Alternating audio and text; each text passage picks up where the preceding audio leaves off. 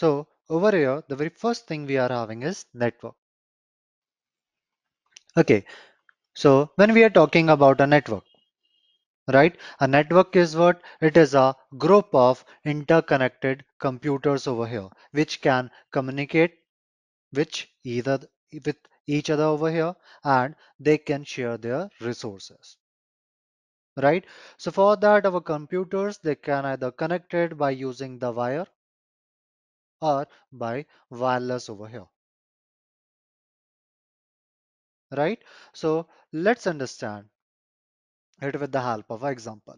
So let's say we are having some group of friends, right? We are having some group of friends. Now these friends, they want to share the information. They want to share their files with each other, right? So for that, what they will be doing is either they can send letters, which we were using previously, right? They can use your post office letters over there to share their information, to share their resources over there. But there, that will be very slow, right? Sending these letters nowadays, it will be very slow and it will be very inefficient over there.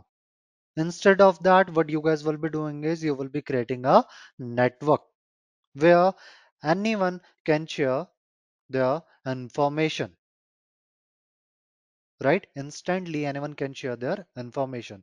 So that is what your network over here, and that is how our computer network it will be working, right? Which is a group of connected computers over here, and our computers they can share the information, their resources with each other, right? Like our computers, they can be connected inside the same building, right? Inside the same floor, the same room also, right? Or even we can also connect our computers in different countries, right? And for that, our computers they are using for connection, they are using your cables or your wireless signals over there, right? Along with that, when we are watching the movies in the internet, we are looking for the games in the internet. So for that, we are also using the network over there, right? Along with that, we all are using your internet, which is one of the biggest network we are having, right? The largest computer network we are having, that is what your internet, right? Where our computers, they are getting connected all around the world. So that is what our network is. After this, we are having the importance of network. So over here, when we are talking about the importance of our network, right?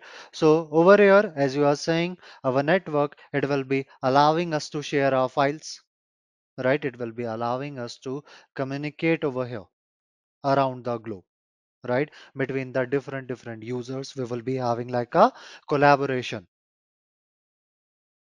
right? We can share our resources with each other, right? Like we can share our hardware devices over there, the printers we are having, the scanners, the storage devices, right? So the resources we are having on those components, we can also share, right? Which will be also allowing this network over here a great example for our resource sharing and utilization, right? And over here, along with that, it is providing us a internet connectivity. Our network, it will be helping us to connect the devices on the internet, right? It will be allowing us to connect the devices on the internet over here. Great. So over here, when we are talking about this capital internet, right? When we are talking about the capital internet over here, it will be talking about the global network we are having,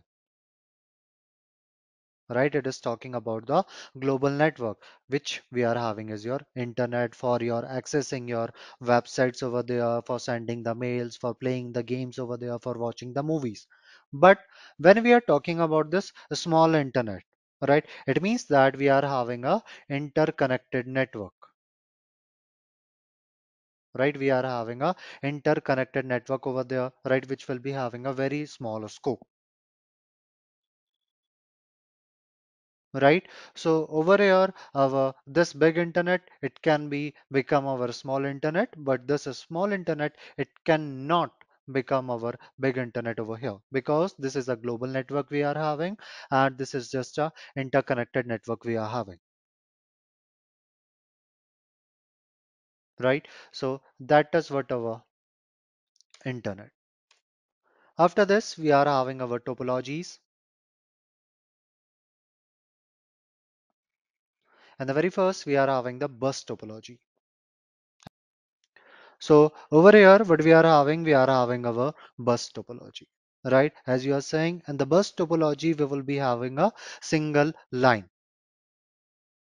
right? We will be having a single cable over here, and using this cable, our computer, they will be getting connected with each other, right? So let's say this computer over here, he wants to send any data to other systems, right? So what will be happening is this data, it will be going to this, to this, to this, and to this, right? So that is what we are having your bus topology. After this, we are having your star topology. Now, in the star topology, we will be having a central node, right? Like we are having your hub, right? So using this hub, our devices, they will be getting connected with each other,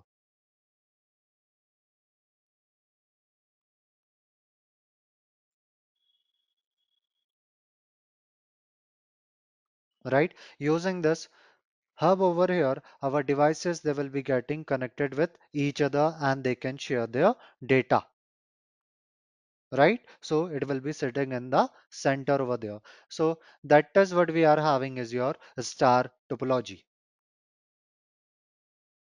right? After this, we are having our mesh topology. Now, when we are talking about this mesh topology over here, in this, our devices, they will be getting connected with each other in the multiple path, right? They will be connecting with each other in the multiple path. So that is what we are having your mesh topology, like computer 1, 2, 3, and 4, right?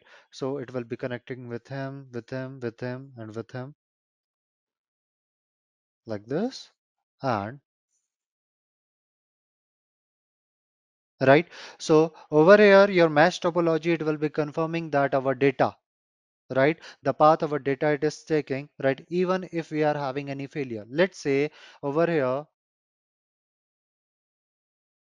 this cable and this cable, they are facing some failures. So our data in this scenario, it can also use the different path we are having.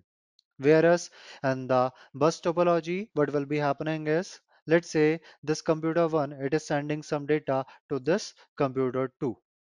Right now, let's say this wire, it is having some fault over here. So what will be happening is this data, it is not going to reach to this computer 2 we are having. So that is what our bus topology and the mesh topology. Whereas when we are talking about the star topology, let's say this computer, it is having some fault. So simply what we can do is we can remove this from the network and we can use a different device over there without, you can say, affecting the cables we are having. Simply they will be plugging this device with the hub. So that is what your star topology we are having. Then after this, we are having the ring topology, right? So the ring topology, it will be helping us to connect our devices in the ring formation, right? So over here, let's say this computer 1, he want to send some data. So this particular data, it will be circulating in the whole network until the recipient, he will be accepting this data, right? So over here in the ring topology, this particular data, it will be moving into one direction. But now let's say this wire, it will be having some faults, Then what we can do? Okay. So over here, when we are talking about this ring topology, as you can see, we are having the single point of failure, which is our cable. Now, in that scenario, we can use another cable over here, right? We can use another cable which will be connecting these devices we are having, right? So even one cable it will be failing, then we can use the another cable over there. So that is how we can mitigate this single point of failure. But yeah, it will be affecting the price we are having, right? We will be affecting the price we are having. Then after this, we are having your hybrid topology. So in the hybrid topology, what we will be doing is we will be combining two or more than two topologies over here. Like let's say we can use our bus topology, right? Let's say we can use our bus topology over here. After this bus topology, we can use our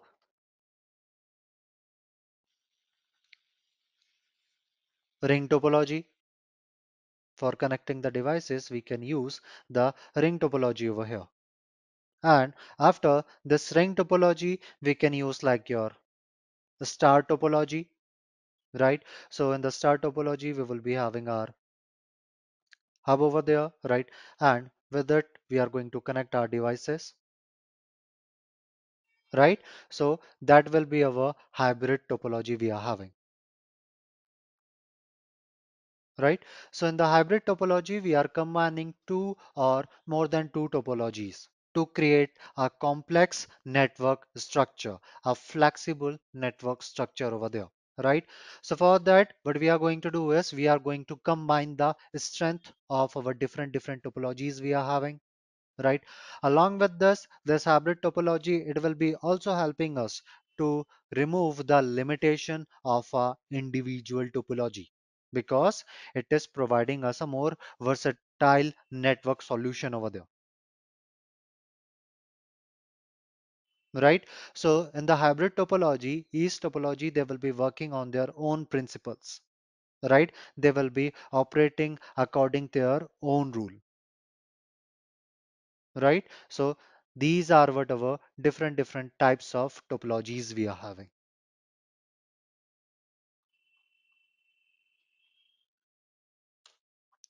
After this, we are having your types of network. And the very first, we are having your LAN,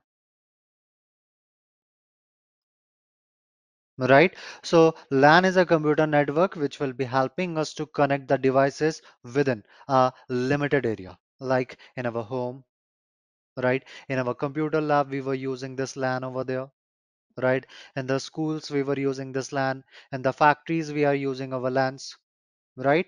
So over here, our local area network, it will be helping us to share the files, the resources like of our printers, right? Of our internet things, right? So for those things, we are using the LAN, right? And typically when we are talking about the LAN, and the LAN, we will be having the wired network, right? For that, we are using our cables, the Ethernet cables we are using over there, which will be helping us to connect the different devices. And along with that, we will be using our device, which is your switch, right? We can use our router over there. Okay, so when we are talking about the switch, right? Switch is what? It is a interconnecting device we are having, right? And a intelligent device, right? So with the help of switch, right, we can connect our devices inside the network, right? We can connect our different devices inside a given network over there. Along with that, as we are talking that it's a intelligent device, right? So with the help of switch, we can decide to whom we are going to send this data. Let's say this is computer 1, and if he wants to send this data to computer 3, then this data is only going to reach to this our computer 3 over here, right? So for that, we are calling it as your unicast, right? But along with that, with the help of your switch, we can also perform the broadcast. If you want to send any data to all the nodes we are having, all the computers we are having, so we can also share that particular data with all the systems we are having. So that is what we are having, the switch, which is being used to connect two devices inside a given network, right? Used to connect devices inside the network over there. But when we are talking about the router will be helping us to connect these different network. Like over here, let's say this is our network 1 and this is our network 2. So in the between, we will be having our router, which will be helping us to connect these two networks we are having, right? So that is what we are having, your switch and the router. After this, we are having a WAN. So when we are talking about this WAN, the wide area network, right? So it will be helping us to connect the devices over the large area, right? Over the large geographical area we are having, right? So we are using this WAN for our business and the organizational purposes, right? For connecting our offices to some other location around the world, right? Along with that, we can also use this WAN to connect our home and our individuals with the internet, right? So that is what we are having your WAN. Now our WAN, it will be having some technologies, like it will be using the leased lines we are having, right? It will be using the multi-protocol label switching we are having. It will be having the VPNs. So these are some technologies which we are using in the WAN over there, right? So the leased lines, the lease lines are the dedicated circuits we are having, right? Which will be renting from our telecommunication providers over there, right? Then we are having our multi-protocol switching, right? Which will be using the labels to route our traffic over a w- wide area network over there, right? And along with that, our multi-protocol switching, it will be also providing us, you can say, high performance and the reliability. And the last, we are having your VPNs, your virtual private network, right?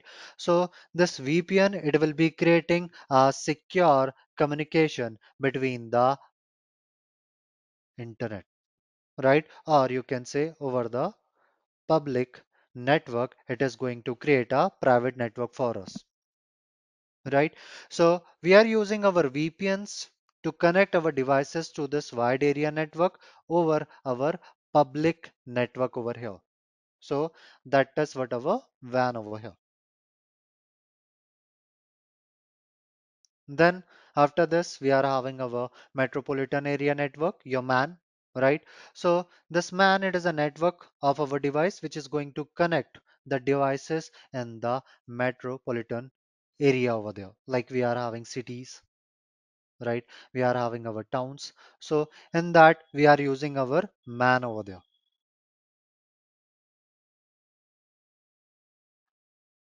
right? So over here, our MAN, it will be bigger than our LAN, but it will be smaller than our WAN we are having, right? So that is what our metropolitan area network we are having, right? So this MAN, it can connect the several numbers of LANs over there, right?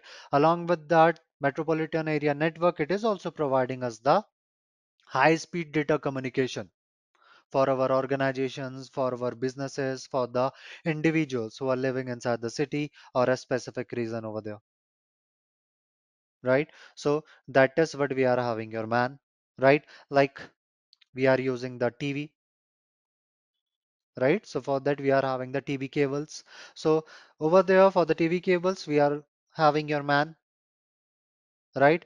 To deliver our television signals to our homes, to our houses over there. We are using this metropolitan area network over there, right? We are using the telephone calls, right? We are having the telephones over here. So they are also using our MAN.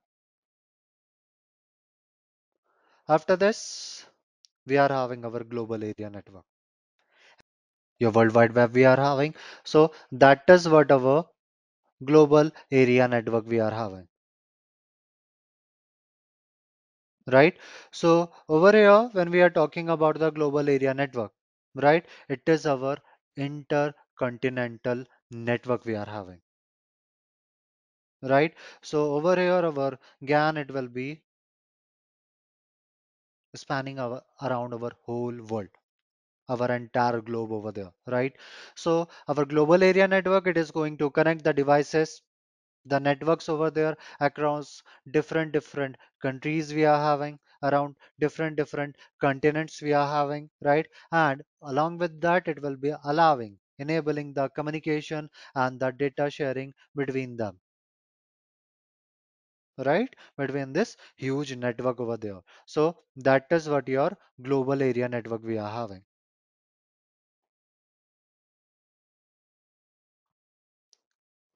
After this, we are having the virtual area network, right?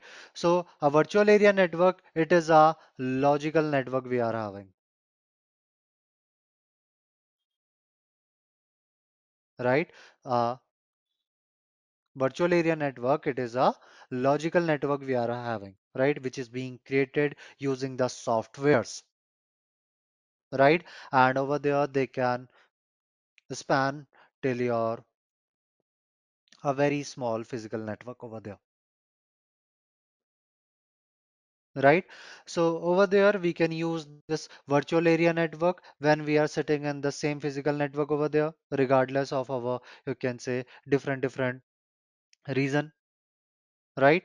So when we are talking about the WAN, right, they are being created by using the isolated networks we are having, by using the isolated networks we are having. So over here, like we are having our cloud based VPNs. So that is a virtual area network we are having.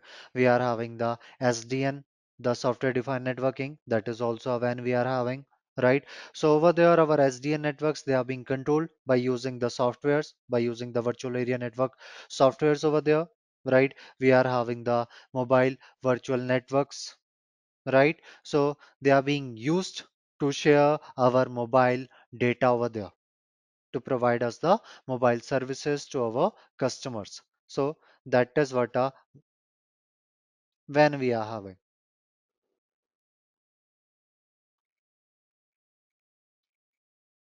right? After that, we are having the wireless area network, right? So when we are talking about the wireless area network, right? In this, what we will be doing is we are creating a Wi-Fi, right? We are creating a Wi-Fi network over there, right? And for that, we are not using any cables. Instead of that, we will be using our radio waves to transmit our signals over there. We will be using our radio waves,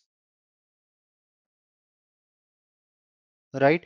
So in this wireless area network, what will be happening is our data, it won't be bound for any path. It can take any path, whatever it want to take, right? It can freely move over the area over there, like in our homes, in our office, in our, you can say, public spaces over there. Our wireless area network, it can freely move while maintaining a secure communication, right? So that is what we are having your wireless area network,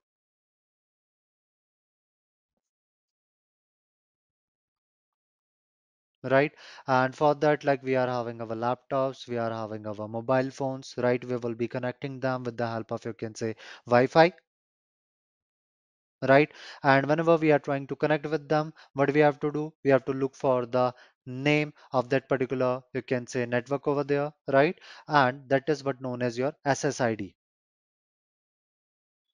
right? Your service set identifier we are having, which is being used to name a particular network over there, right? Along with that, we will be selecting our security over there, right? And once all these things will be happening, right? We are selecting the name, we are giving the password, then the devices, they will be able to, can say, authenticate themselves, right? And then they will be able to exchange the data, right? So that is what we are having your wireless area network, right? So over here, our wireless area network, it will be having a access point, right? It will be having the access point. Access point means to say from where like our internet it is arriving. Like you have seen in our router, we are having a WAN port, right? So from here, our internet will be arriving. We will be having a NIC card, a wireless NIC card, or you can also say a network adapter, right? So we are having our network adapter inside our devices, inside our mobile phone, inside our, you can say, laptops over there. And these NICs, they will be helping us to connect with these wireless networks we are having, right? After that, we are also having our antennas over here, right? Which will be helping us to increase or amplify or to focus our signals, our radio signals. Along with that, they will be also helping us to increase the length of our, you can say, wireless area network we are having,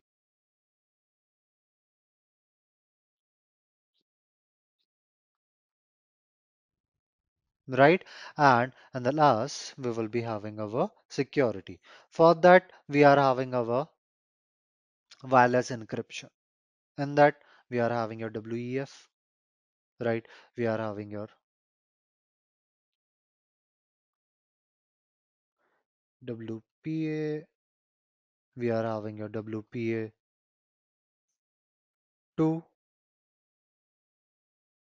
So guys, over here what we are using is nowadays we are having the WPA3, which is the latest wireless encryption we are having for the security of our wireless network. So in the very first we were having your WEP, your wired equivalent privacy, right? So in the 90s we were having this WEP over there, but later on it was found that it was having lots of cryptographic flaws, right? And because of this particular, you can say, protocol over here, it was vulnerable. And to mitigate this, we introduced your WPA, right, which was introduced on 2003 over there, right? So it was much more advanced than our WEP. But later on, certain vulnerabilities were found inside this WPA also. So on the next year, we introduce your WPA2 over there, right? So over here, our WPA2, it was using AES for the encryption. It was having the advanced encryption standard, right? Along with that, it was also having the long passwords to create a secure network, right? But the only notable vulnerability we were having inside this WPA2 over there is that if someone will be getting the access of our network, then they can attack inside the different devices we are having over there, right? So there was the threat of your internal attackers, right? And later on, we introduce your WPA3. On year 2018, we introduce your WPA3 over there, right? So this is the new and the simplified Wi-Fi security we are having, which is providing us a more robust authentication. And it is also having the increased cryptography strength, which is also helpful in the sensitive data markets over there. So these are the different types of networks we are having. After this, we are having the OSI model. So over here, what we are having the OSI model, which stands for your Open System Interconnection, right? So over here, we are having the OSI model, right? And the first layer we are having is your physical layer, right? The first layer we are having is the physical layer, and these are our software-based layer, and these will be our, you can say, hardware-based layer. And in between, we are having the transport layer, which is considered as the heart of our OSI model. Now, in the very first, we are having the application layer. So now, let's understand this OSI model from the sender's point of view, right? So over here, let's say our sender, he wants to send some message like hello to the receiver. He will be sending this message as your hello. So what he will be doing is he will be writing his message inside the email, right? Inside the web browser, right? He will be using the WhatsApp, the Telegram over there, right? Different application, right? So all those things are happening inside our application layer. Now the application layer, it is also known as our human computer interaction layer, because in this our application, they can access our network services, right? So later on this information, it will be going to our presentation layer over here. Now the work of your presentation layer is to encrypt and to compress our data, right? Along with that, our presentation layer, it will be also checking the format by which the receiver can understand it, right? Later on, this particular information, right, which has been encrypted and which has been compressed over here, like previously, let's say it is like your hello, but after encrypting it, it is looking like your OLLEH, right? So later on, this particular information, it will be reaching to our session layer. Now, the work of your session layer is to make a session between the sender and the receiver, right? After that, we are having the transport layer. Now, the transport layer, it is going to break this particular information into small blocks, right? It will be performing the segmentation of our information over here. Like previously, it was looking like this, but now it will be broken into the blocks. Now it will be like H, right?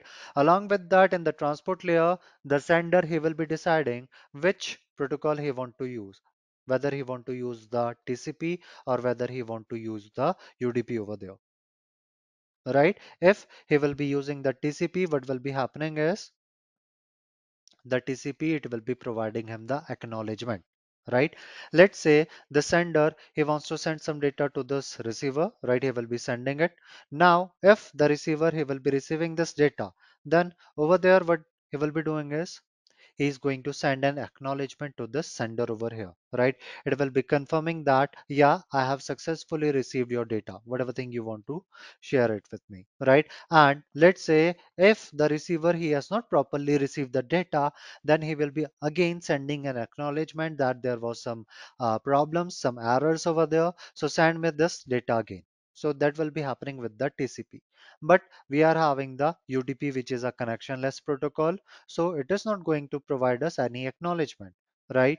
So in this scenario, what the sender will be selecting, he is going to select the TCP because he's sending some sensitive information over here, some important information over here. So for that, he want to get a acknowledgement, right? So he will be creating a header, and inside this header he will be selecting the TCP. Then this particular information, it will be reaching to our network layer over here. Now this network layer, right, over here, it will be providing the IP address, right? It will be providing the IP address. So over here, two more headers will be added. Like this was our information H, this was our protocol we were having TCP, and a new header will be created with the name source IP and your destination IP we are having, right? And later on, this information, it will be reaching to our data link layer, right? So the data link layer, it is going to perform the error correction over there, right? Along with that, it will be also maintaining the transfer speed between the sender and the receiver over there, right? Along with that, it is going to provide the physical address. Like previously, the network layer, it was providing the logical IP address, right? But this data link layer, it will be providing us the physical address, which is our MAC address we are having. So two more headers will be added over here, right? Which will be our source MAC, then our protocol, message, destination, IP we are having, and we are having the destination MAC, source IP, right? And later on, this information it will be sent in the physical layer over there, right? So in the physical layer, what will be happening is this particular data, it will be converted into the binaries, into your 0 and 1, because computers only understands your binaries over here, right? And later on, they will be converted into the signals, and then it will be received by the receiver we are having, right? So after this, what will be happening over here is,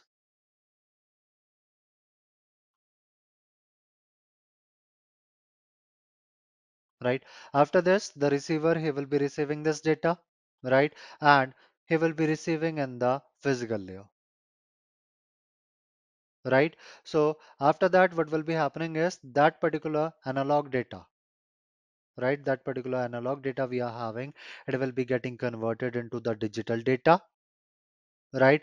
And then over there, it will be send it to the data link layer. Now this data link layer, it is going to check the header, right? It will be checking the headers of our message which we have shared, right? So over there, it will be looking for the MAC address, the destination MAC address, right? And from there, it will be finding that, oh, it's my MAC address. So it will be removing this header, right? It is going to remove this header from there.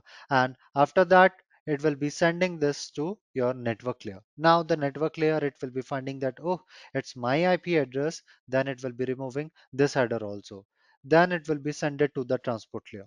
Now, previously in the transport layer, we were performing the segmentation, is right? So in the receiver end, what will be happening is previously we were having the segmentation. So this side assembly will be happening, right? That particular data, it will be getting assembled again, right? So now it will be again looking like this.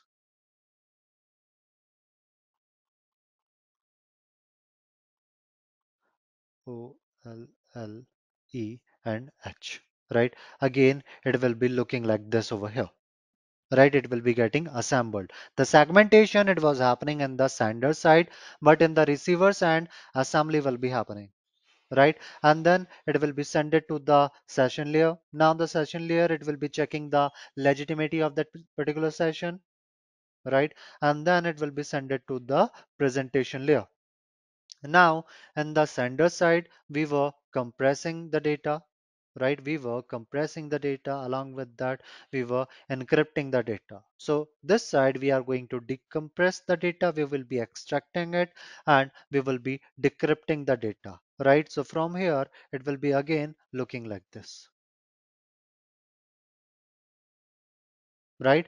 And then it will be sent it to the application layer, where the receiver, he will be seeing that, oh, someone has sent him hello message.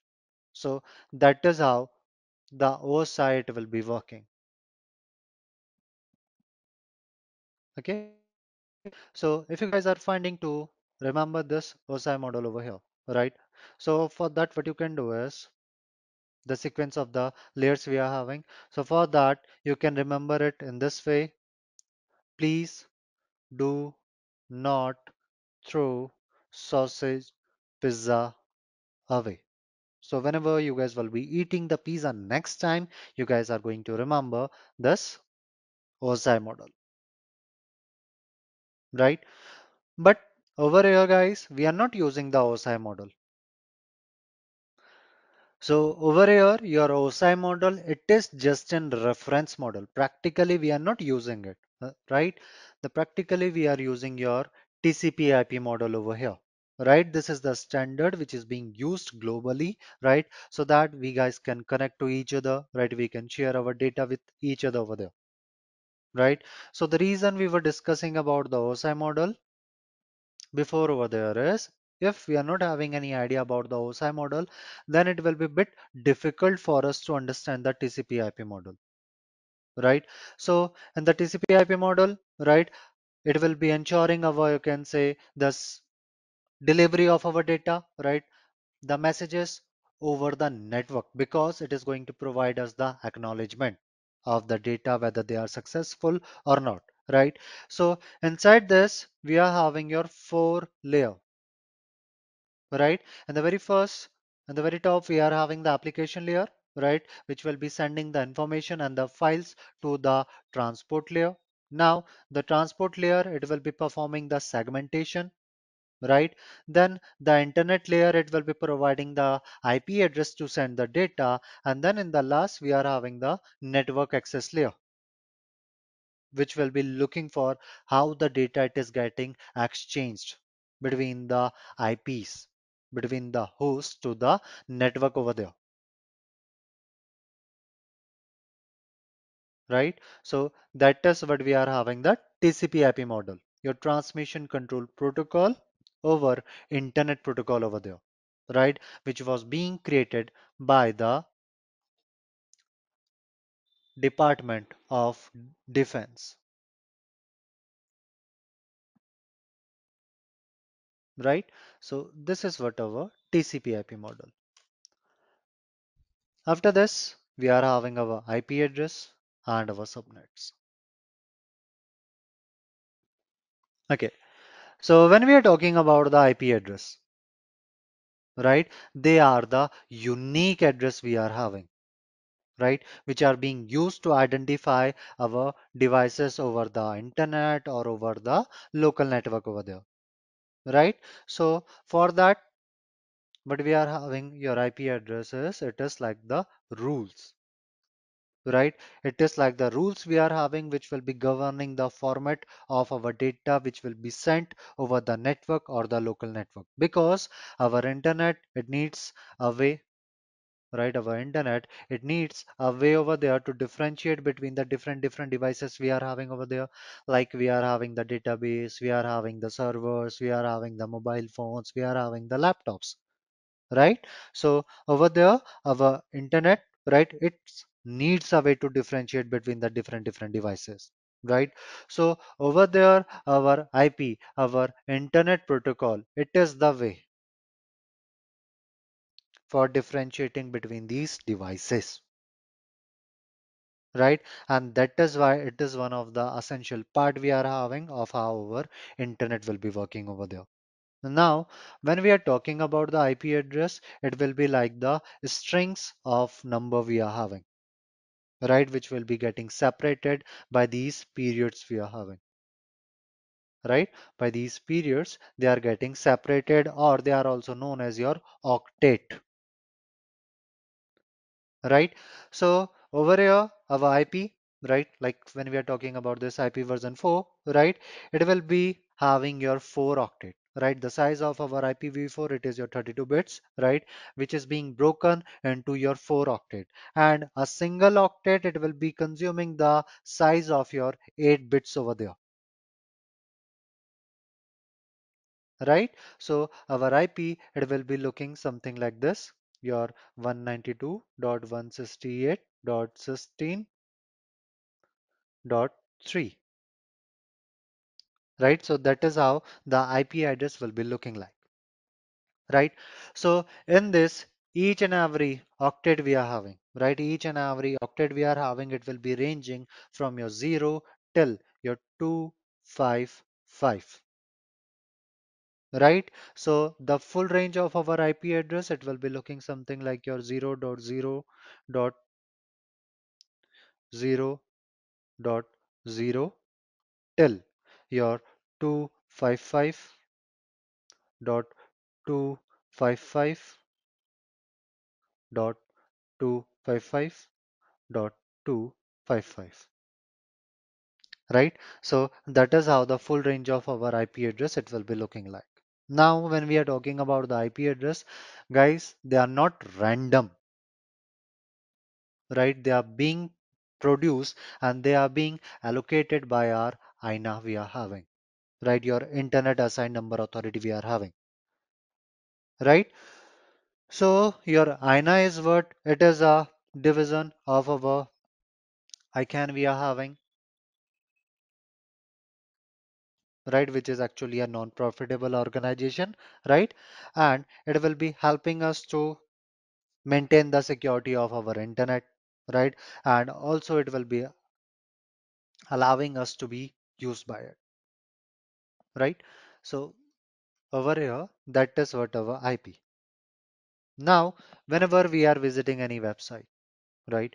So over there, what we will be happening is we will be writing the domain name. Like let's say I will be writing google.com over here. If I want to access Google over there, then for that, what I will be doing is I will be writing google.com over there, right? But in the background, what is happening is it will be writing the IP address of the Google, right? Like let's say it is like your 8.8.8.8, right? So whenever we are putting the google.com in our browser, in the background, it will be taking the IP of it, right? And after that, recognizing the IP address of our domain, what it will be doing is it is going to load this website in front of us.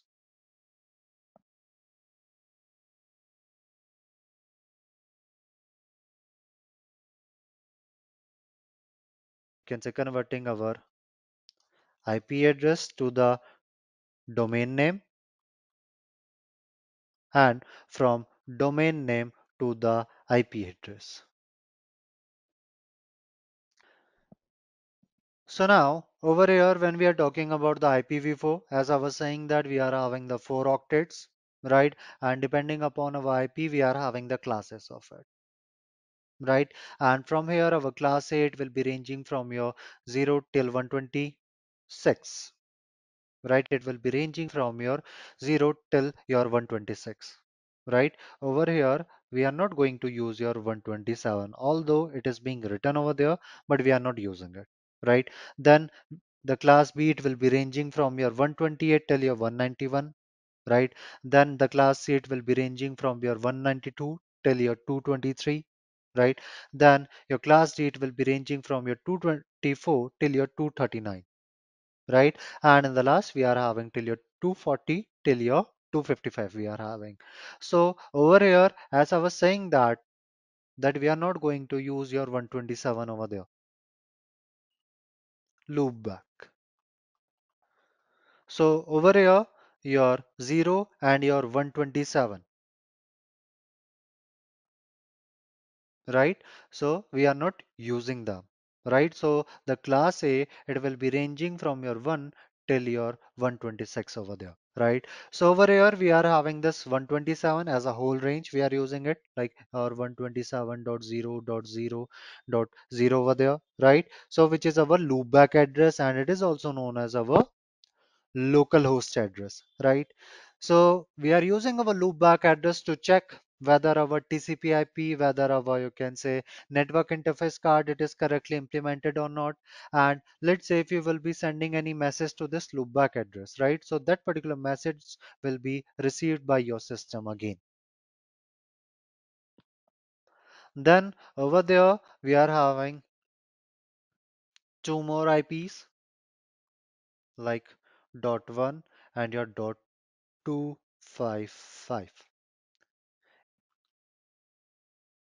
So over here, if I will be writing your ipconfig, is it showing me something like your 192.168.29.1? So what it is saying, it is a default gateway we are having, right? So it means that the very first IP of a network segment, it will be known as the default gateway, right? And this particular IP, it will be also belonging eh, to the node from where the internet is arriving, right, to our network's entry point we are having. And since our router is what it is most likely the entry point we are having for our wireless network, so over there this will be also your router's IP address. If you guys will be copying it and you will be pasting it into your browser, then it is going to show you your router, right? So it will be also your router's IP address. Then over there we are having this dot 255, right? We are having this dot 255.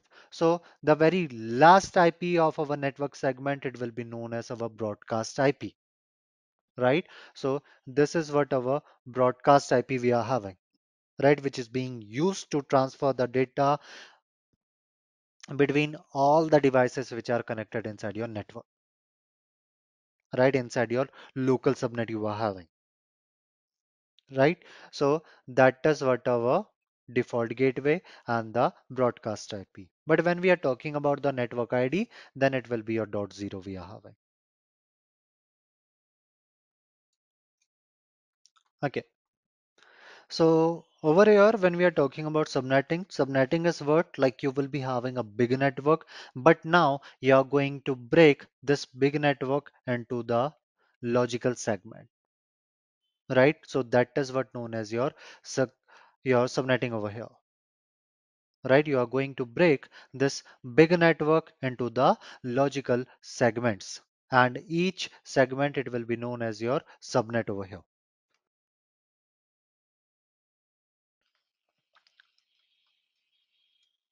Now over here,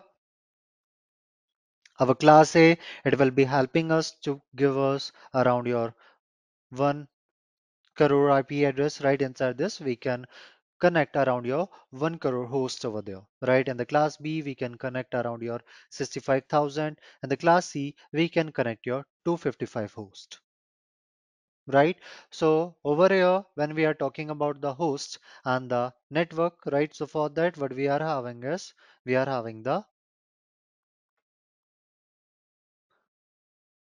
and the network bits, right?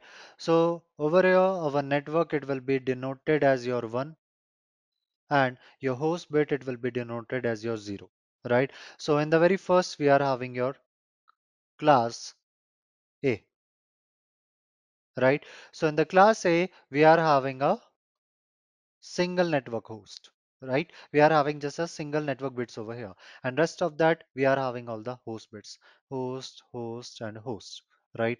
And then we are having in the class B, right? We are having two network bits, and rest of that we will be having the host bits.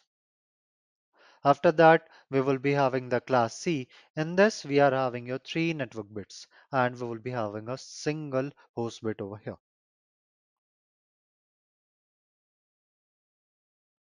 right?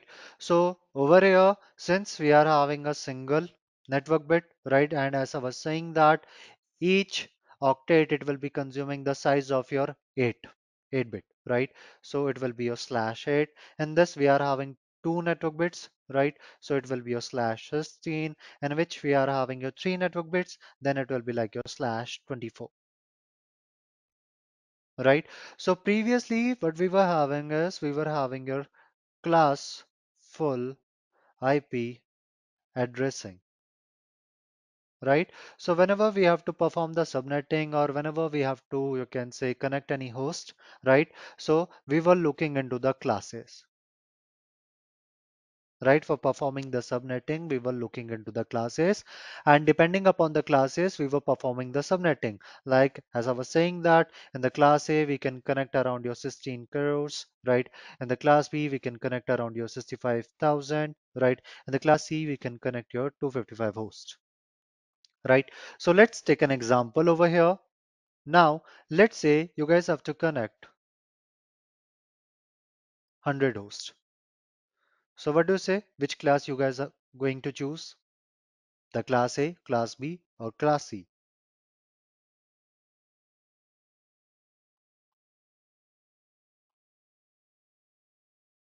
Because our class D and our class E, they will be reserved, right? Your class D, it will be reserved for your multicasting, and your class E, as the name suggests, it will be reserved for your experimental purpose. So whenever we have to connect any host, right, whenever we have to, you can say, perform the subnetting over there, we are only using these three classes, right? So in this scenario, what we will be using is we will be using the class C, because in this we just have to connect your 100 hosts, and easily we can connect our 100 hosts inside this 255 over there.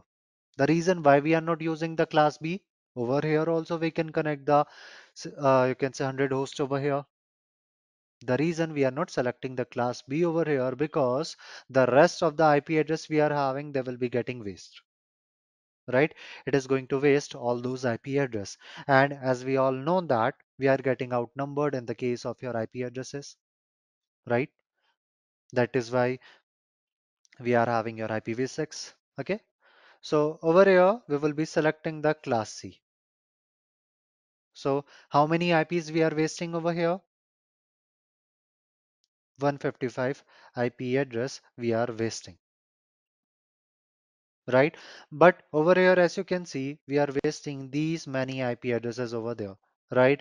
And later on, after some time, right, around your 2000, right, we were having, you can say, lots of devices. Like previously we were only having one or two devices inside the house, but nowadays if you will be looking into, you can say, everyone's home, right? So what we are doing is we are consuming around your 20 IP addresses, right? Like I will be having my mobile phone, I will be having my laptop, I will be having my other devices also, and same for my other family members we are having. So around we are consuming around your 20 IP address and a single home over there, right? So after that, what we did it, we introduce your classless inter domain routing, right? So after that, what we are doing is we are performing the subnetting by looking into the CIDR notation we are having, right? We won't be looking into the classes over here. Now, let's say over here, again, we have to connect the 100 host. Again, we have to connect the 100 host, but instead of using this 255, we are having your 128. So how many IP address we are wasting? 28.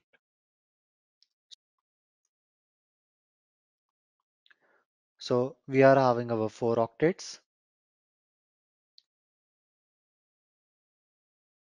3 and 4. Now, let's say we are having the class C, right? We are having a class C over here, right? And the IP we are having is like your 192.168.20.0 slash 24. Since we are having three network bits, that is why we are having this slash 24 over here, right? And the subnet mask, it will be having the default one. It will be your 255.255.255.0, right? So over here, what we have to do is we have to connect syst host inside this. We have to connect syst host inside this, right? So over here, this will be our network bit. So it will be your 8 network bit. It will be your 8 network bit. Then it will be your 8, right? In total, what we are having, we are having your 24, right? And this will be our host bit. So that is why it will be indicated as your 0.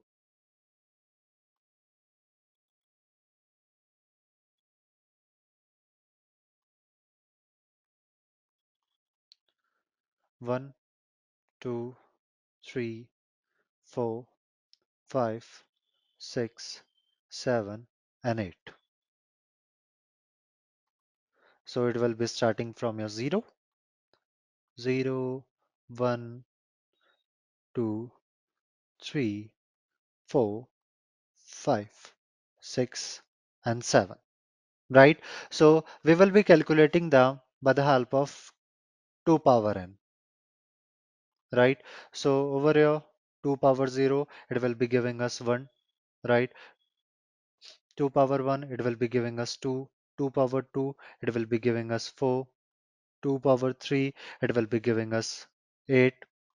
2 power 4, it will be giving us 16.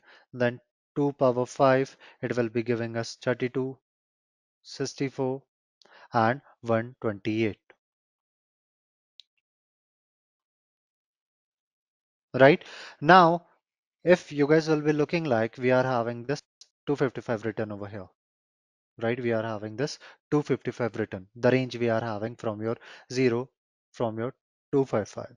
So over here, if you guys will be adding 128 plus 64 plus 32 plus 16 plus 8 plus 4 plus 2 plus 1, then in total it will be giving you 255 over there. That is why we are not having more than 255 over there, right? Now the question, it was saying that we have to connect 60 host, right? So what we will be doing is we will be looking for the nearest number for this 60, right? We will be looking for the nearest number in the ascending order. So 2 power 6, right? So over here we are going to select this 2 power 6, which is your 64,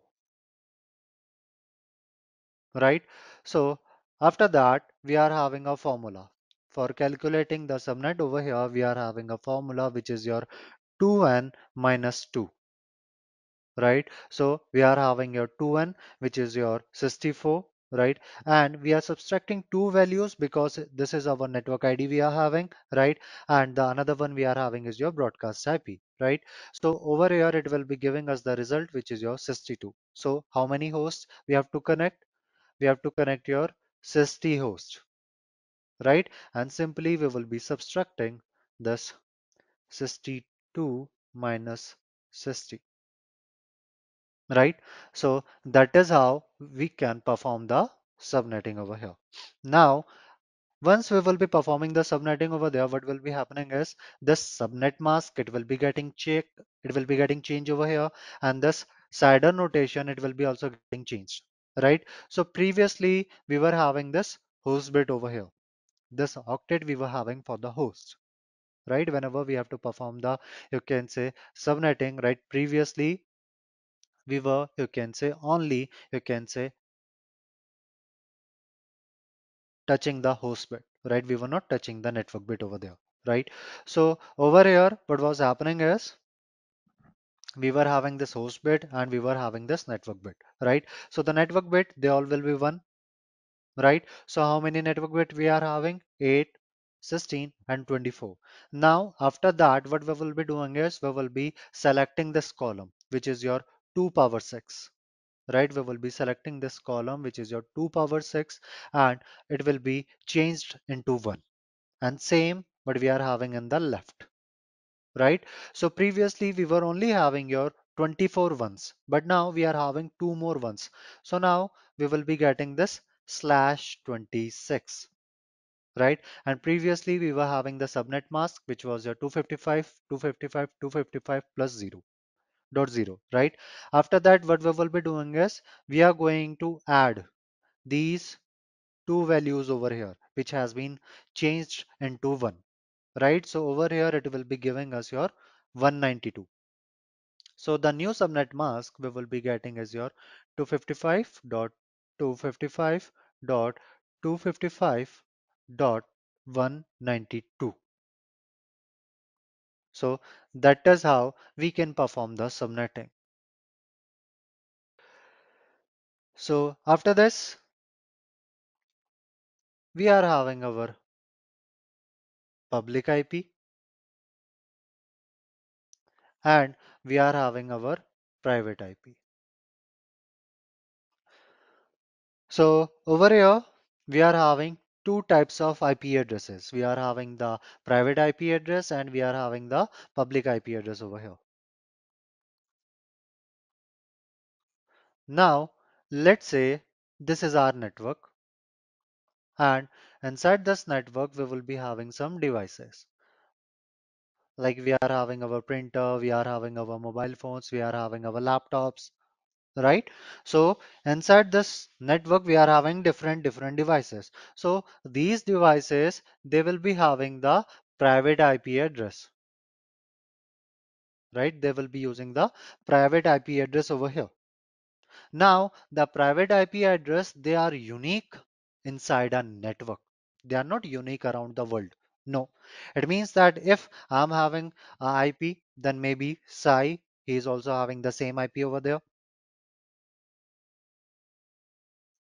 right? So that is what our private IP we are having, right? Because our router, it needs a way to identify between the different devices separately over there, right? So for that, we are having this private IP address, which will be identifying a unique device inside a network, right?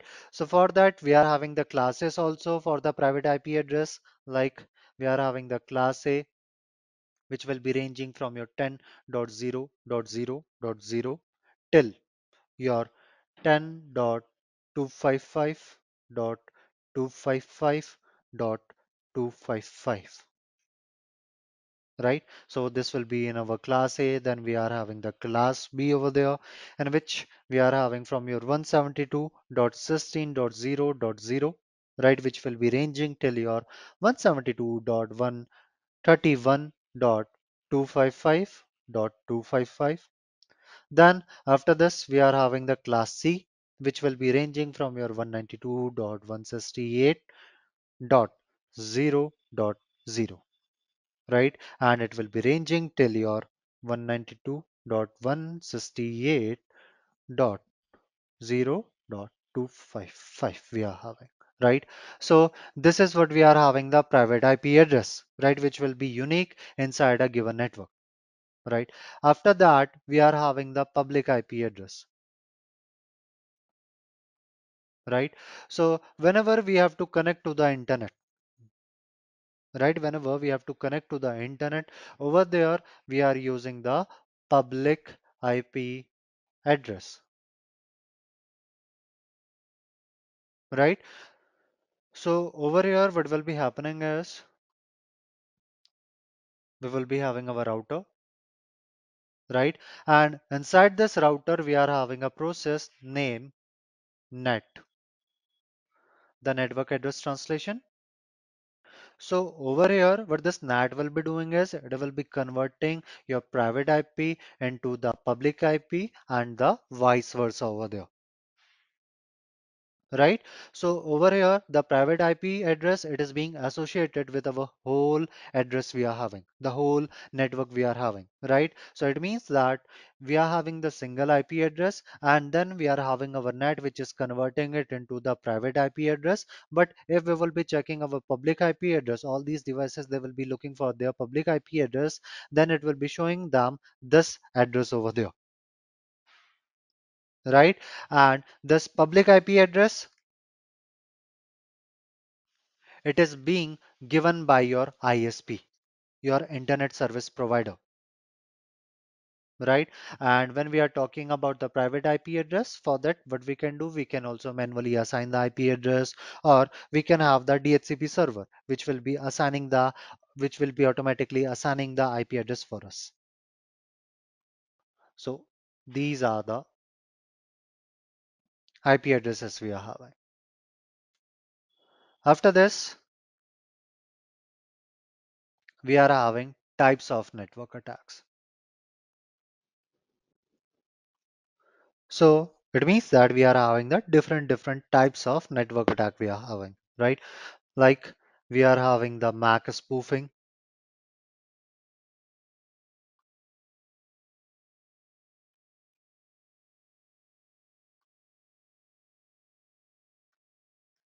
It means that over here we are having the different types of attack, right? So in the very first, we are having the MAC spoofing, right? So in this, what the attacker will be doing is he is going to spoof the credentials. Credential means to say the MAC address of the victim, right? So for that, what the attacker will be doing is, let's say this is a switch,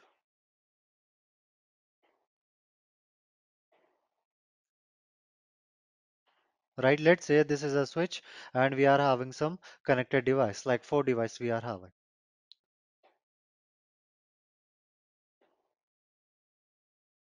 Now over here, let's say this is our attacker and this is our victim. So attacker, what will be doing is he's going to steal the MAC address, right? He is going to, you can say, spoof the MAC address of this victim, and then he will be continuously sending the request to the switch that this is my MAC address, this is my MAC address, this is my MAC address.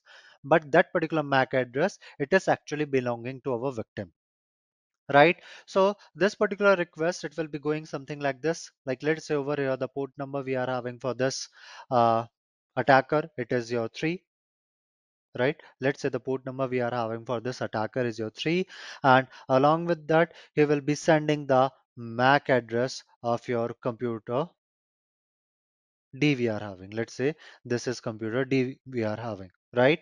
So what he will be doing is he will be sending this request continuously to this switch we are having.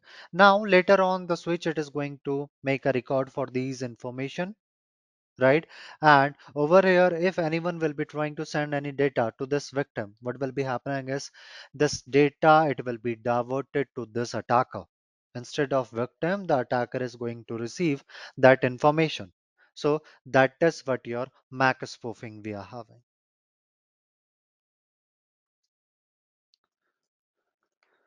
IF config, like in the Windows, we are having your IP config, which will be giving us our network information. But in the Linux, we are having this IF config over here. Okay, so this is the IP address of my Kali Linux, and this will be the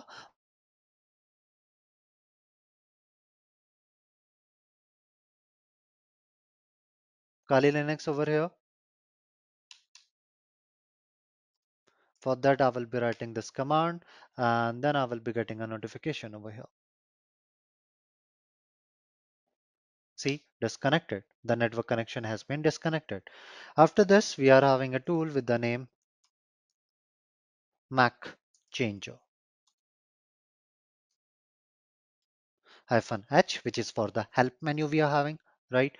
So inside this, you can see we are having the different options for it. Like you can reset to the original MAC address you are having, or you are letting this tool to select a MAC address for you, right? It will be printing the known vendors for you, right? Or it will be changing to a specific MAC address. So what we will be doing is we will be using this random one. We will be letting this tool to select a MAC address for us. So over here we will be writing your MAC changer -R, which is for random, and then we will be specifying the interface, which is your eth0 we are having, right? So over here you can see the current MAC address, the permanent one we are having, which is starting with your 00, ending with your 3B, right? Starting with your 00 and ending with your 3B. And over here, you can see it is changing it to some other address, right? It is giving me the other MAC address. So that is how the attackers, they are, you can say, spoofing the MAC address, right? Then we will be turning on the internet over here. For that, I have config atho up. Then again, if I will be writing I have config over here, then you can see this time I'm getting some other MAC address, which is your 4C. So that is how the MAC spoofing it is being done, right? That is how the MAC spoofing it is being done. Now to prevent this MAC spoofing, we can have the MAC binding. What we will be doing is we will be binding the IP address and the MAC address together over there, right? We will be having the manage switch, which will be helping us to prevent these attacks we are having. After this, we are having another attack with the name MAC flooding.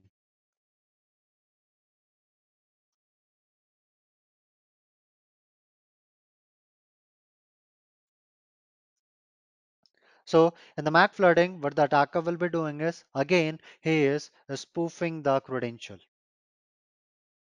right? He will be spoofing the credential of the victim over there. And after that, he is going to send the n number of requests, right? He will be sending the n number of requests to the switch, that this is my MAC address, this is my MAC address, this is my MAC address, but that will be the spoofed one, not his real one, right? So when we are talking about the switch, so they are having a finite memory. They are not having infinite memory over there. It means that after a particular period of time, their memory it will be getting filled.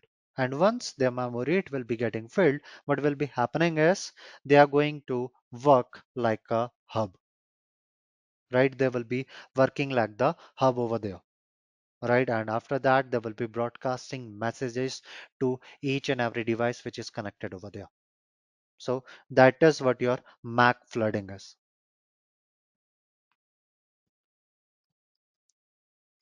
Now, after this, we are having the man in the middle attack, which is also known as the monkey in the middle, right? So over here, let's say we are having two users, right? We are having Anu and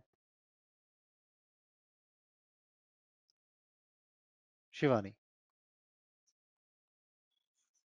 right? So now these two users, right, what they are doing is they are sending data back and forth,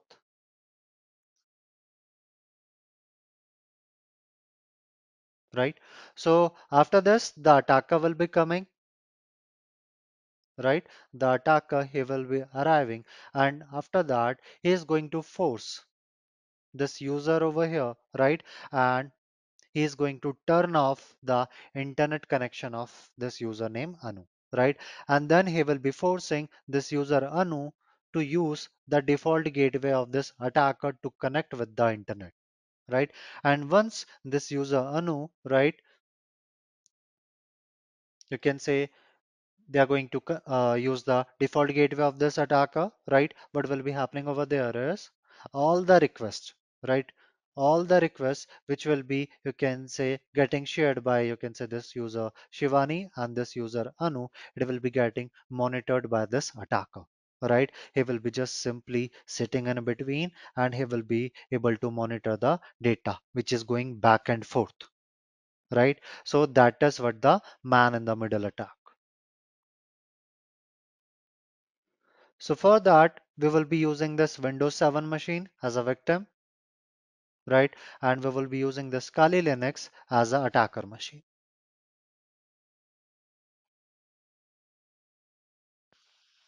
First, I will be showing you whether the internet is working or not.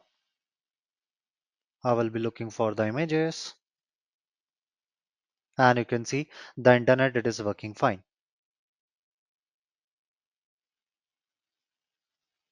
Okay, then I'm going to close this browser.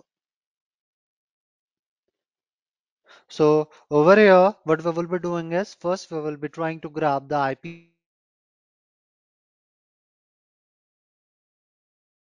Then it will be asking like what is your IP address, what is your IP address, right? And later on, depending upon their response, it is going to collect all these information and it will be having the ARP table where it will be writing those information, right? It will be simply mapping out the IP address with their MAC address, right? So in the very first, we are having dot one, dot two, and dot 254. So this dot one, it will be my network ID, dot two will be my default gateway, dot 254 will be my broadcast IP over here. Reason? Because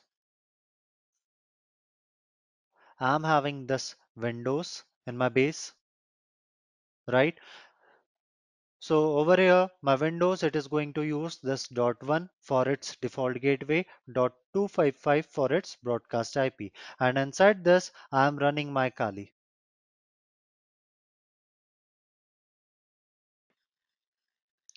So as I was saying that what we are going to do is we are going to grab the banner for this Windows 7 machine we are having, right?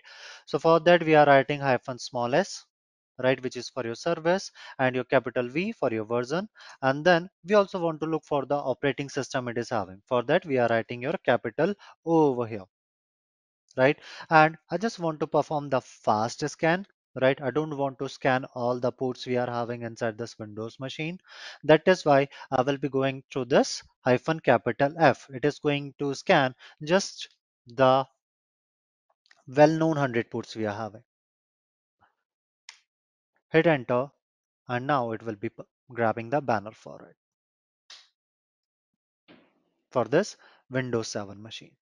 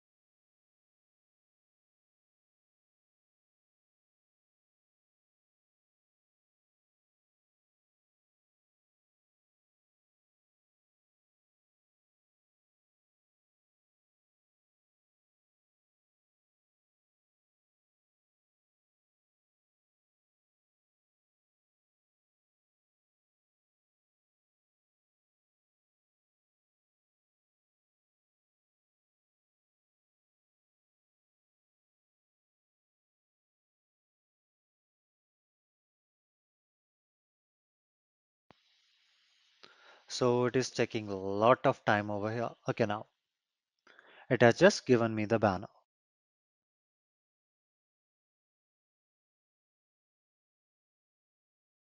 Great. So over here, as you can see, it is giving us the information about the 89 closed TCP port. It means that only 11 ports are open, right? And these are the ports which are open inside my Windows machine, right? And from here, it is giving me the information that it's a Windows 7 or it can be your 2008 or your server we are having, right? This will be the MAC address of your Windows 7 machine we are having, right? And it is giving us some operating system detail that it can be your service pack 0 or your service pack 1 and this, right? Now, since we are having the information, yeah, that it's a Windows machine. So what we will be doing is we will be opening our tool. We will be starting our tool with the name Ettercap Graphical, right? So we are going to use this tool to perform the man in the middle attack for us via your ARP spoofing,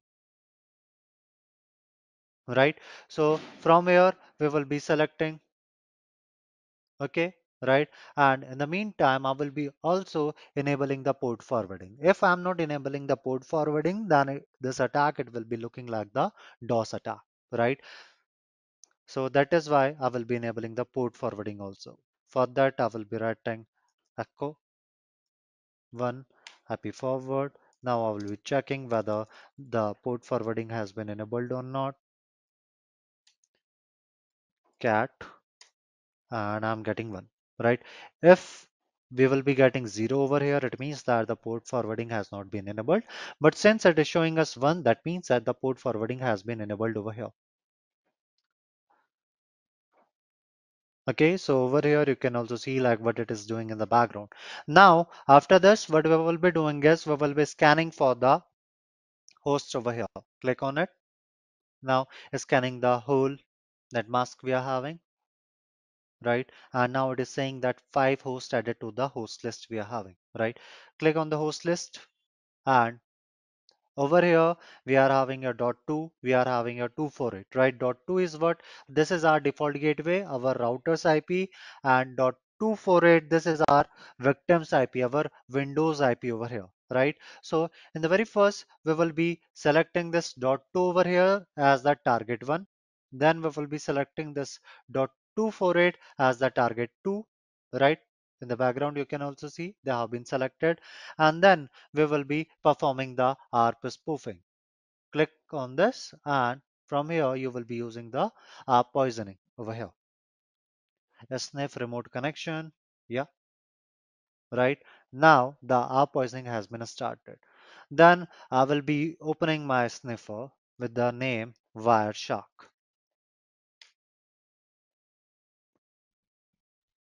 Right. So a Wireshark is what? It's a sniffer tool we are having or a network analyzer we are having, right? Which will be helping us to intercept, monitor all the traffic which is going through this network we are having.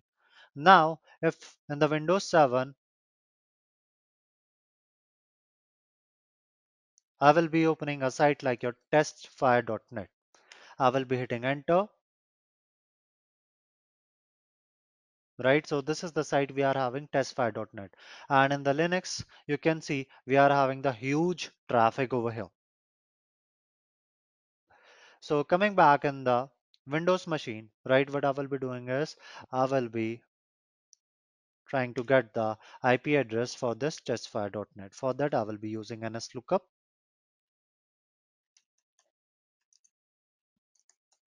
testfire.net, hit enter, and this will be the IP address for this testfire.net we are having, right, which is your 103.224.192.240, right? Coming back to our Kali. Now, one way what we can do is we will be going through the whole network, right? But it will be kind of difficult.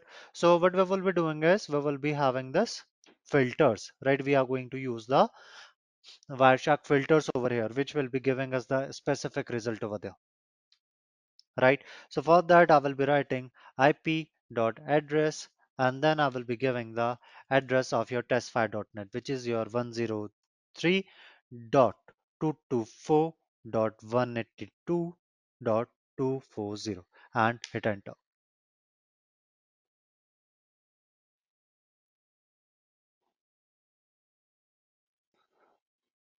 Let me check. 103.224.182 and 240.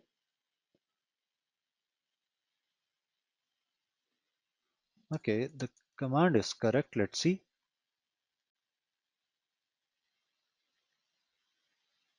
Okay, let me do one thing. I will be again connecting to that site.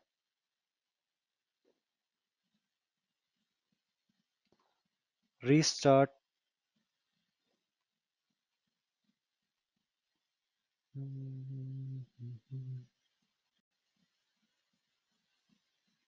Continue without saving.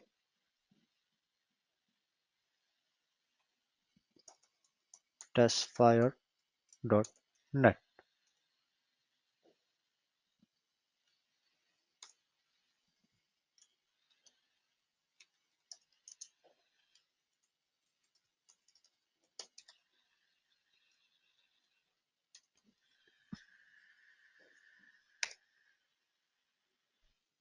It is same 13224.182 and 240.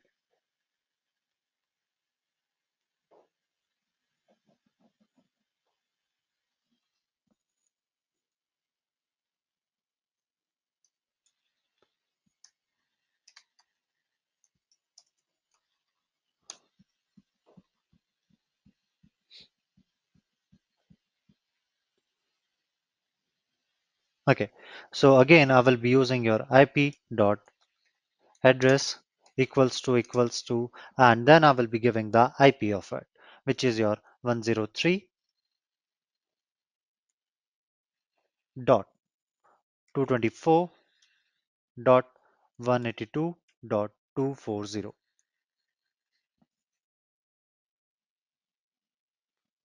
Again it is not capturing it. Okay, let me do in my Windows then, or in my Linux over here, Firefox.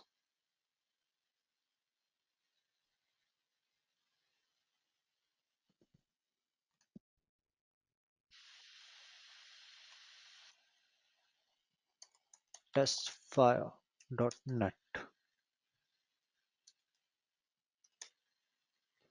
So over here, this testfire.net, it's a dummy website we are having for the learning purpose.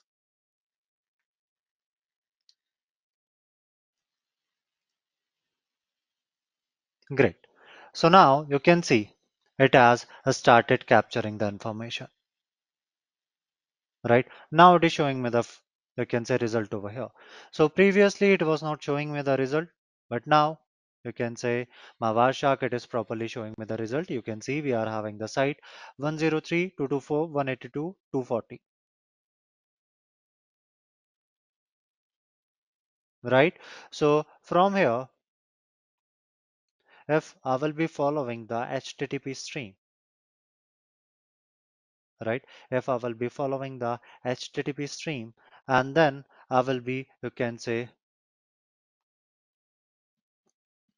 looking into it, then you can see this is showing me the IP address of the victim, which is your testfire.net we are having, right? That is the testfire.net we are having, right? So after that, what will be happening is if this victim, right, he will be, you can say, putting any credentials, right? So over there they will be getting transferred, right? The attacker, he will be able to see those credentials over there, right?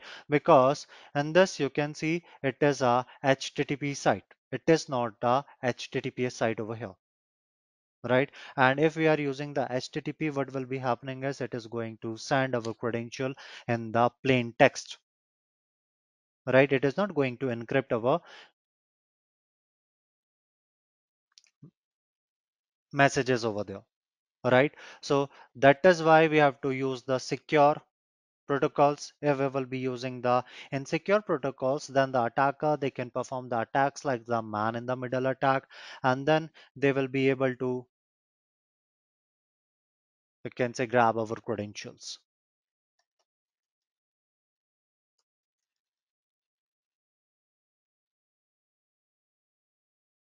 right? My router, it is, sorry, my Wireshark over here, it is responding bit slow over here. So in that scenario, what we have to do is we have to either, you can say, look through these all the traffic we are having,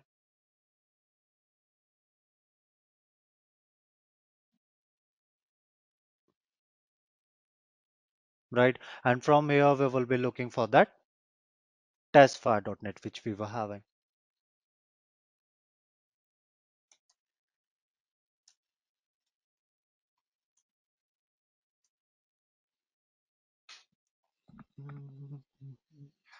So in that scenario, what I will be doing is I will be closing this attack and I will be showing you from here, from my Linux machine.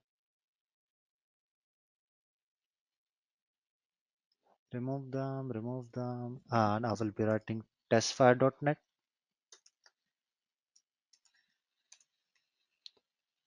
opening the Wireshark again.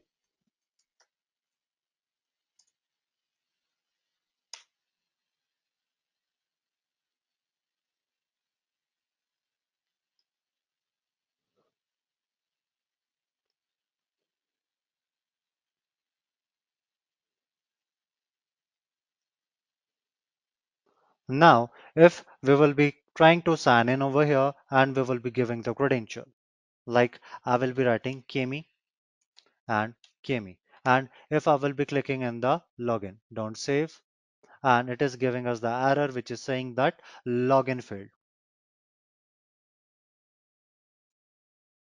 right? So now after this, again we will be going inside of a Wireshark, and over there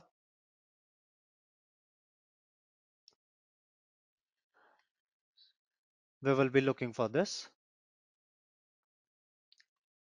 IP.address,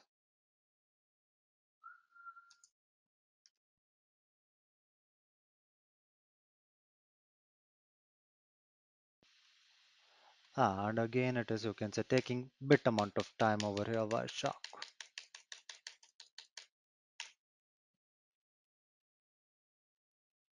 No worries. Okay, let me theoretically tell you what will be happening over here since the Wireshark is not responding properly. Okay, so over here what will be happening is the victim is using the HTTP, right? He is, you can say, looking for the HTTP site over here. And when the victim will be visiting the HTTP site, what it will be doing is it will be sending the data in the plain text, right? It will be sending the data into the plain text. So if the attacker will be coming and he will be trying to intercept this request, what will be happening is that particular data, right? The attacker will be able to see it, right? The attacker will be able to see that particular information. Now, previously we were giving the credential like your Kemi, right? So the attacker, he will be also able to see that information like Kemi. Like previously it was showing us that we are having the testfire.net open and our Wireshark, right? And same thing, we will be also able to see the username and the password which we are giving over there. So that is how the attackers, they are performing the man in the middle attack. So after this, we are having our firewalls, right? So when we are talking about the firewalls, firewalls are what? These are the first line of defense we are having, right? Which will be working on the basis of the predefined rules we are having, right? They will be working on the basis of the predefined rules we are having. And the firewalls, they can be your software based and they can be your hardware based also, right? So over here, the firewalls, they are going to check both the inbound traffic as well as the outbound traffic, right? Both the traffic, they are going to get monitored over here. So when we are talking about the firewalls, it all started with the simple packet filtering firewall we are having, right? It all started with the simple packet filtering firewall we are having. So in the packet filtering firewall, it is just going to look for the IP address and the port number, right?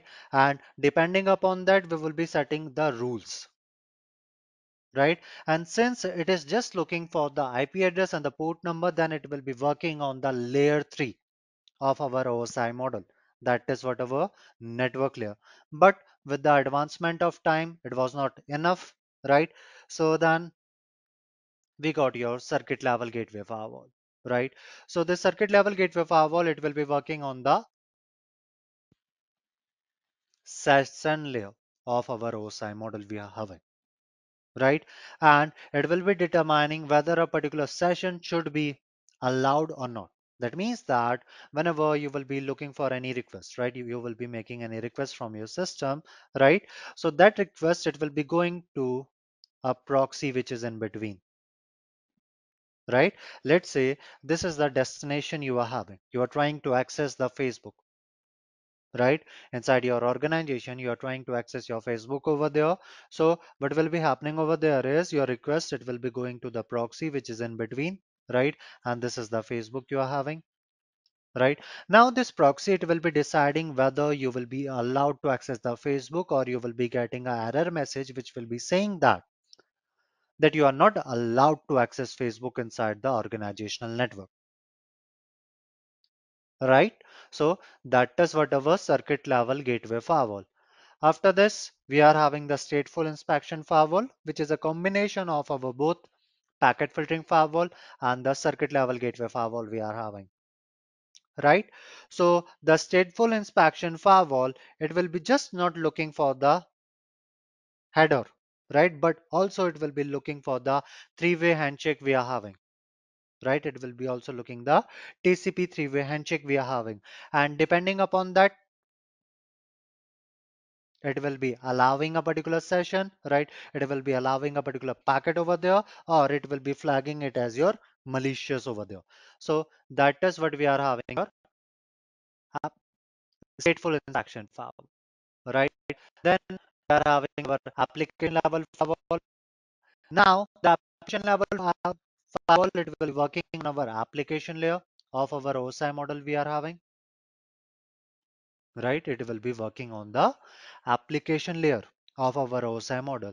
Now, this application layer firewall, it can check the traffic, right, which is going through our FTP, our telnet, our HTTP, our HTTPS, right? So all the traffic, they are now going to get checked whether they are proper or not. Then after this, we are having the next generation firewall, the firewall which we are using nowadays,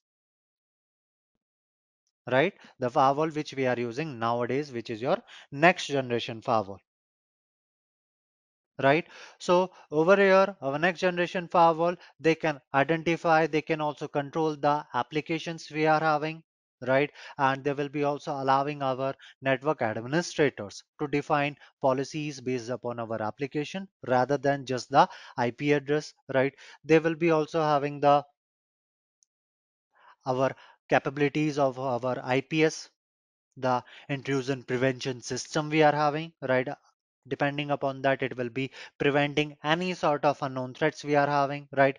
It can also perform the deep packet inspection over there, right? It can also decrypt the encrypted traffic we are having, right? Which will be also providing us the visibility into the malicious websites we are having, malicious activities we are having, right? Along with that, they are also having the VPN support, right, to enable a secure remote access for the users over there, right? So that is what our next generation firewall we are having. After this, we are having our IDS, the intrusion detection system, and the IPS, which is your intrusion prevention system. So our IDS is what? It's a detective control we are having, right? So over there, what it will be doing is it will be just detecting for the suspicious activities, right? Like over here, any request which will be coming from the internet, first it will be going through the firewall, right? And then our firewall, it will be connected to our switch, right? It will be directly connected to our switch. Now with one of the port, our IDS is also connected. Now what our IDS will be doing is it is going to analyze this malicious packet which is being sent by this attacker, right? So basically over here we are having the managed switch which will be providing us the port mirroring facilities over here, right? So the traffic which will be coming from the firewall, it will be also getting mirrored, right, in our IDS over here. Now our IDS, what it will be doing is it will be analyzing this traffic over here, right? And depending upon that, it will be saying that, oh, it's a malicious one, right? And it will be generating an alert for it, right?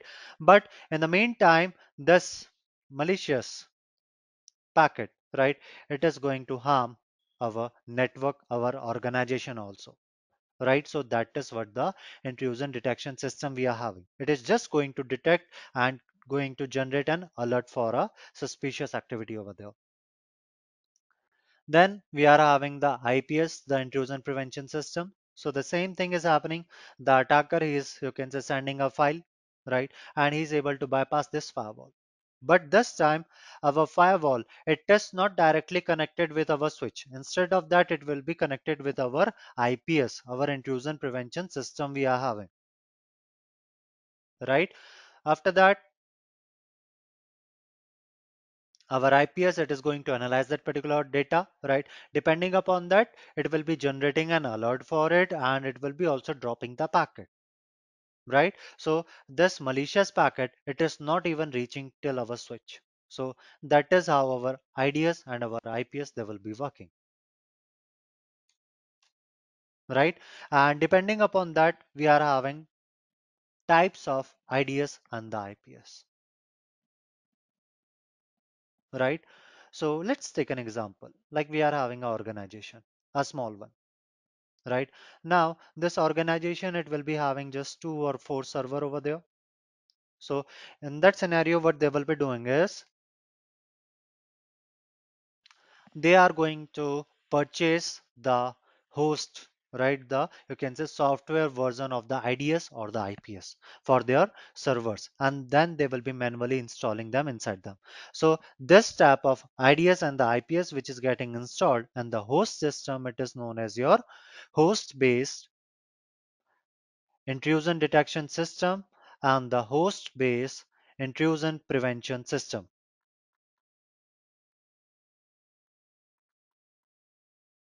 right? After this, let's say this time our organization, it is quite big, having hundreds and hundreds of you can say servers over there, right?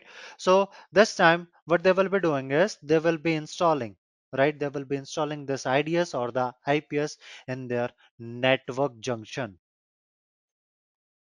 right? They are going to install the IDS and the IPS on their network junction because it is not feasible to implement the IDS or the IDS system in each and every system they are having.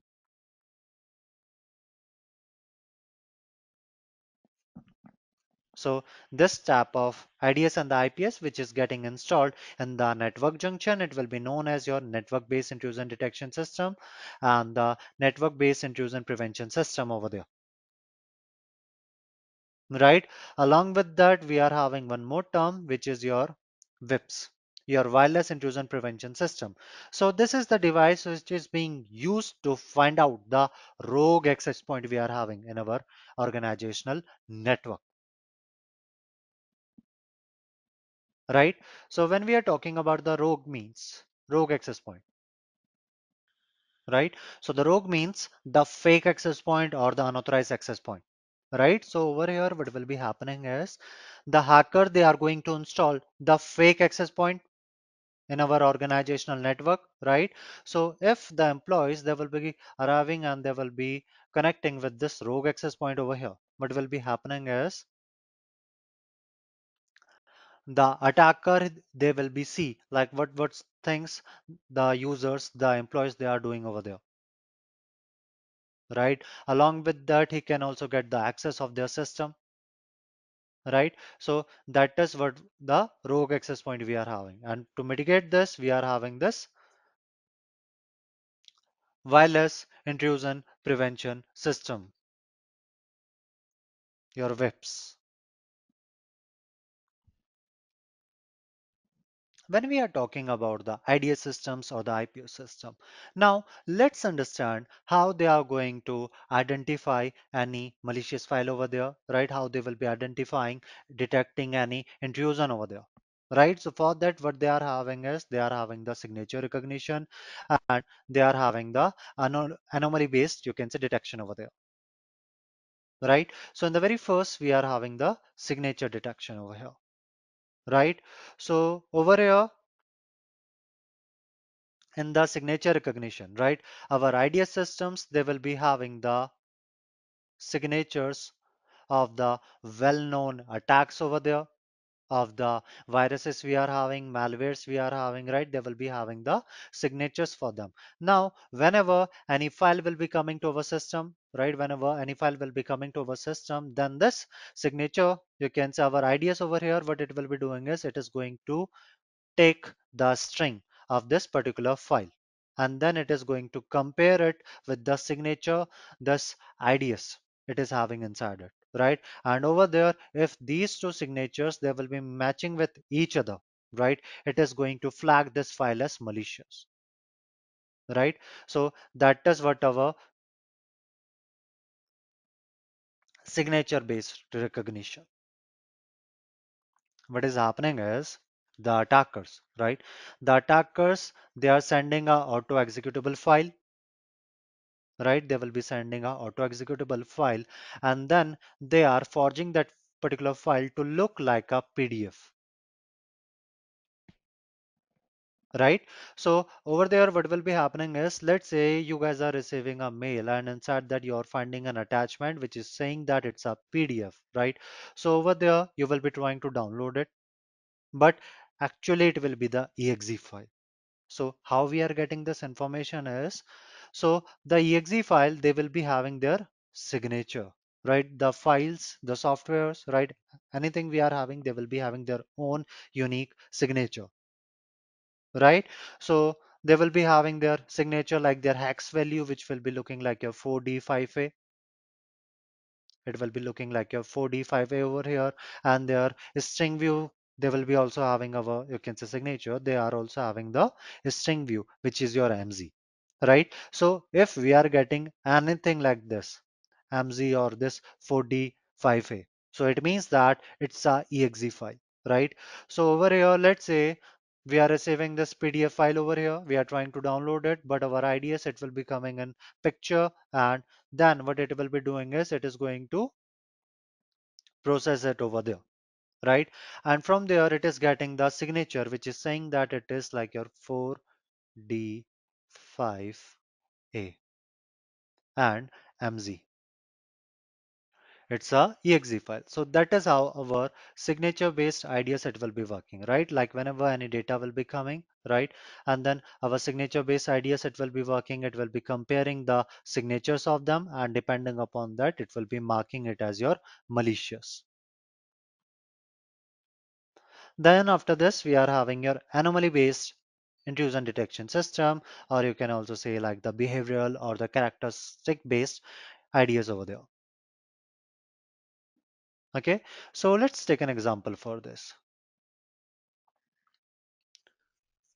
So let's say over here we are having a system, right? And we are the admin of the system, right? And we are having some user one, and we are having this user two over here. Now, one day what will be happening is this user one, he will be trying to access a file. For that, he is not having any permission. So what do you say? Is it a normal behavior or not? No, right? It is not a normal behavior. So that thing it will be getting flagged, right? So that is how our, you can say, anomaly detection will be working, right?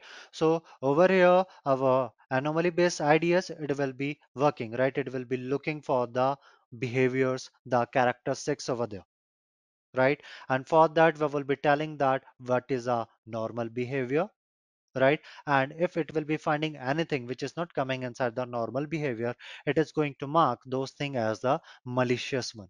So that is what our anomaly detection is. Then after this, we are having the real world network security scenarios. Okay, so previously we were discussing about the different types of attack we are having, right? Previously we were discussing about the different types of attack, but now over here we are going to discuss about the network security scenarios over here.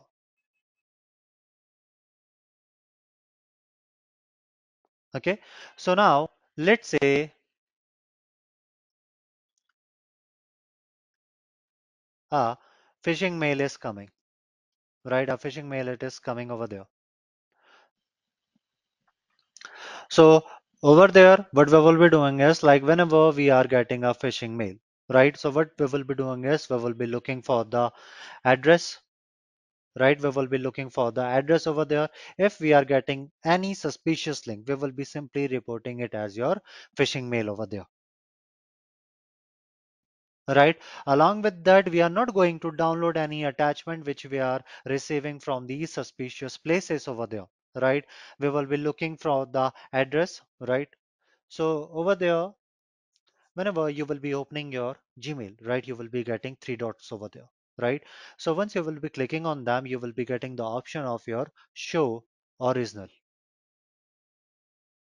So that show original, what it will be doing is it will be giving you the detailed information about that particular mail, right? Like from where it is coming and to whom it is being sent over there. All those information it will be written inside the show original, right? Along with that, we should be having a proper antivirus system, right? We should be having an anti-malware system, right? Which is going to prevent this malware from infecting our system, even if we have downloaded that particular attachment over there, right?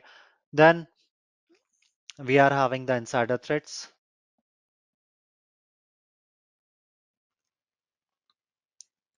So over here, when we are talking about the insider threats are what? These are the disgruntled employee we are having, or we can also write them as the malicious insiders, right? The employees, the users who are having the permissions and now they are misusing their permissions, right? So what we will be doing is, as you are saying, we will be having the strict access control, right? We will be having the strict access control over there. We will be monitoring the employees' activities, right? We will be detecting their user behavior over there, right? We will be looking whether they are having any sort of unusual behavior or not, right? Along with that, we will be also performing the training inside the organization. We will be having the awareness program inside the organization over there. Like if we will be having the insider threats in the future, any attack will be going on there, then how we will be handling it, right? So all those things we will be performing over there. Then over there we are having the insecure Wi-Fi network, right? We are having the insecure Wi-Fi network. So previously we were discussing about the Wi-Fi encryption, right? So over there, if any user, he will be using the weak credential, he will be using the, you can say WEP, right? He will be having the WPA over there and the WPA2, right? And they are using the weak credentials. So what will be happening is the attacker, he will be able to grab the password, right? The password they are having, the security password they are having for their Wi-Fi over there. So in that scenario, what we have to do is we have to use the strong unique password, right? We have to use the protocols, the encryption like over here your WPA3, which will be providing us the a strong encryption, right? So that is how we can mitigate this insecure Wi-Fi network we are having. Then I guess you guys have seen many a times that the peoples they are using the outdated softwares and the systems. If we are using any software, right, if we are using any software over there which is outdated, or let's say we are using the operating system like your XP. So what do you say? Is XP secure?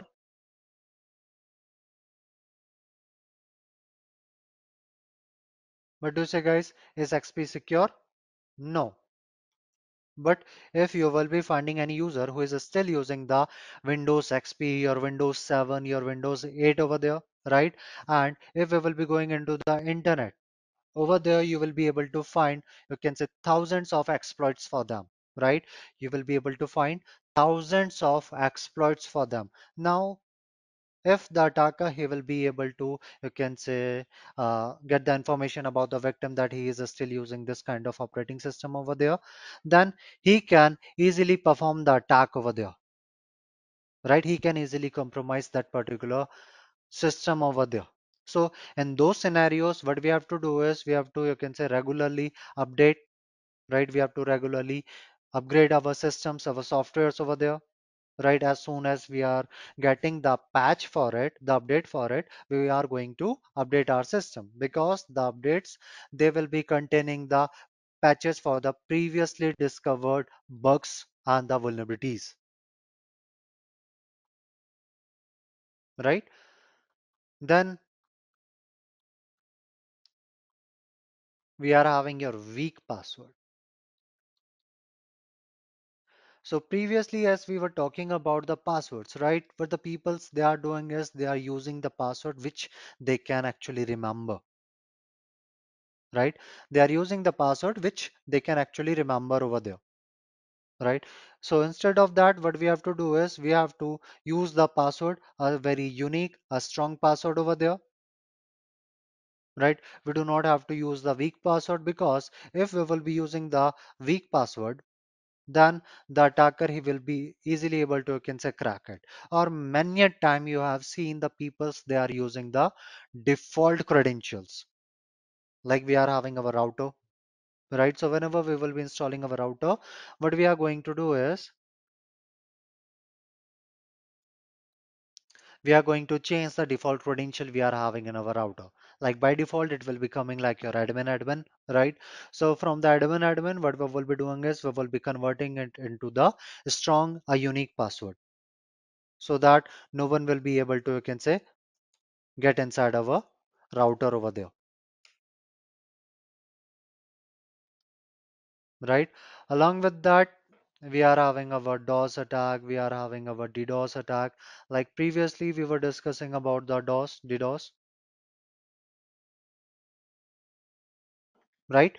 So over there in that scenario, what we will be doing is, let's say a DOS attack is going on. So in those scenarios, we should be having a proper resources, because in the DDoS attack, the attackers, they are trying to eat our resources. They are trying to consume our resources as much as they can. So in those places, what we will be doing is we should be having extra resources. We should be having the load balancers, the proper, you can say, security solutions over there, which will be preventing us from the DOS attack, right? We can also use the proxy, right? We can also use the proxy over there, like the reverse proxy, which will be helping a server from the direct attack. So any request which will be coming from the attacker, first it will be going for that particular proxy which is in between, then it will be going to the server over there, right? So in that scenario, what will be happening is the DOS attack, it will be, you can say, done on the proxy. It is not going to reach inside our server, right? Along with that, in our proxy, we can also configure the rules, right? So that is how we can have the cybersecurity strategies, in which we will be using the different solutions over there. We will be having the employee training, right? We will be taking the proactive measures like this, right? Which is going to safeguard our, you can say, from the various kind of threats over there, right? We will be performing the regular update, right? We will be performing the ongoing monitoring of our components, of our, you can say, resources over there, which will be helping us, to prevent these types of network attacks we are having.